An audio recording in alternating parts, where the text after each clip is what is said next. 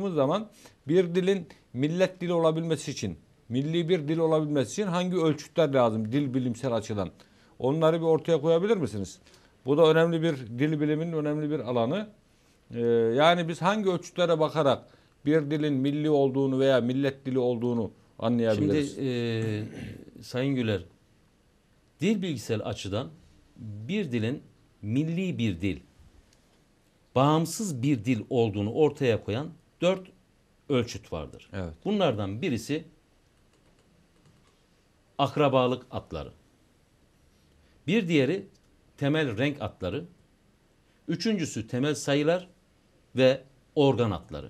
Evet. Eğer bir dilde, bunları teker teker örneklendirelim müsaadenizle. Buyurun buyurun, bu önemli tabii. Bir dilde akrabalık isimleri sadece kendine ait ise, başka hiçbir dilde yok ise,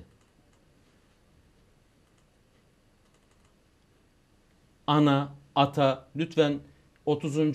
slaytı alalım.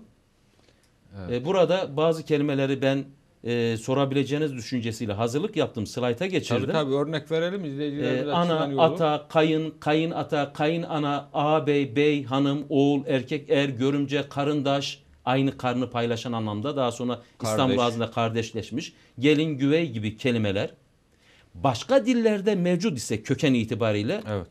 yani akrabalık isimleri hiçbir dilde değil, sadece kendinde ise kök itibariyle o dil milli bir dildir, bağımsız bir dildir. İsterseniz diğer ölçütlere bir telefonumuz var, onu alalım.